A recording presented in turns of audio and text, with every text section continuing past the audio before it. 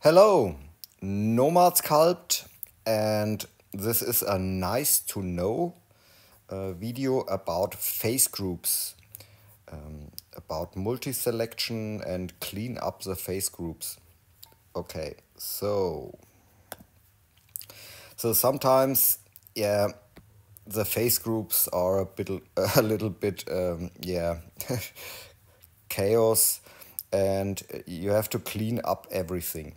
So you see at the moment here I selected this object, and here the face group is active, and you see here um, the the face group colors, the patches, or yeah, and okay, and maybe I select this one, and you see here yeah, hundreds of unused face group colors. So you can do it one by one. So, but you can also use the select tool. And here, watch at the moment here the face group tool. So you select here everything, and now the face group tool is grayed out.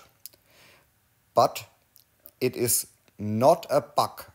So it's intentional, so that this face group is grayed out, but you can press on it.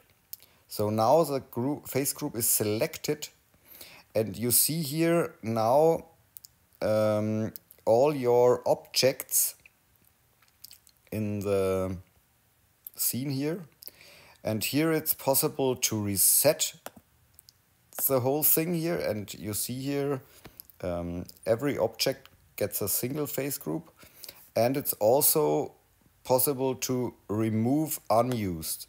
So now when you select this one, here only the used patches are there, and so select everything, use the face group and reset, then you get something like here, like this. So it's nice to know. That's it. Have fun with sculpting, and ciao.